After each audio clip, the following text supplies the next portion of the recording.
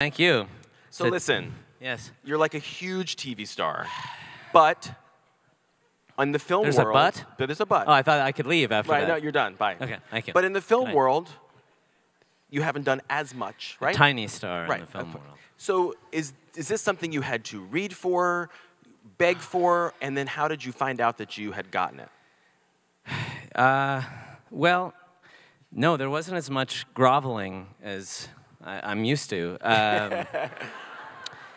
So I had made a tiny movie called "We'll Never Have Paris" that I wrote and did it with my wife and directed and did everything for it. And the casting director was named Kathleen Chopin, appropriately so. And a year later, I got an email from her that I thought was from a Nigerian prince because it had Meryl Streep's name and question marks, like, would you be willing? And then Meryl Streep, and then Stephen Frears, and would you consider reading this? And so I played hard. I was like, well, let me see what I can do.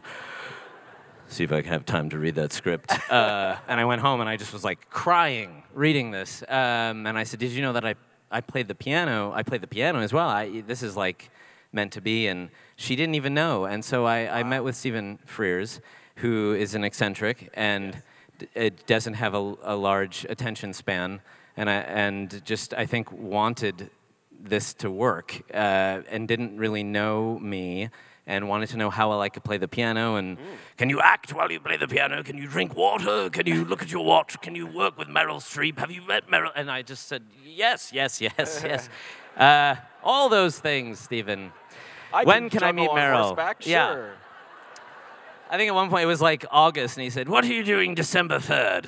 And I was like, can you come to New York to meet Meryl? And I, yes, no, actually, I was going to head out that way anyway. So...